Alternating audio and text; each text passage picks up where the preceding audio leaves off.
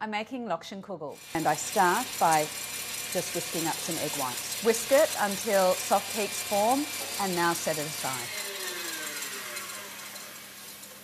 Beat up 3 egg yolks and add in some sugar. What I love about this recipe is that I grew up on it.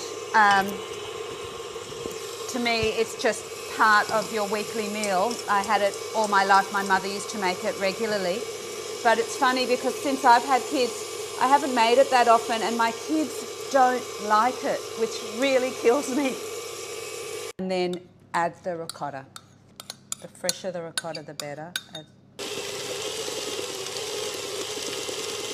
Grate 1 apple straight into the bowl, and also throw in 1 cup of sultanas.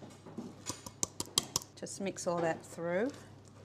Just going to throw in 1 packet cooked egg noodles, just medium width.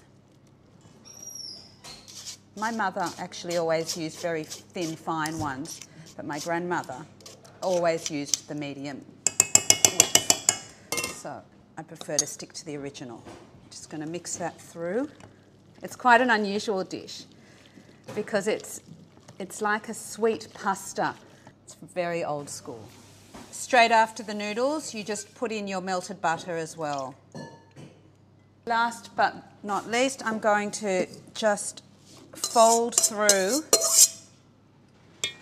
the 3 egg whites, which just gives it an extra lightness. And I'm going to just pour it into here.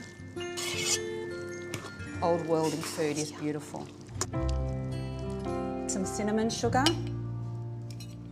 Just pop that in the oven. So here's Lokshen Kugel, a beautiful pudding to have for afternoon tea on a cold winter's day with some creme fraiche on the side.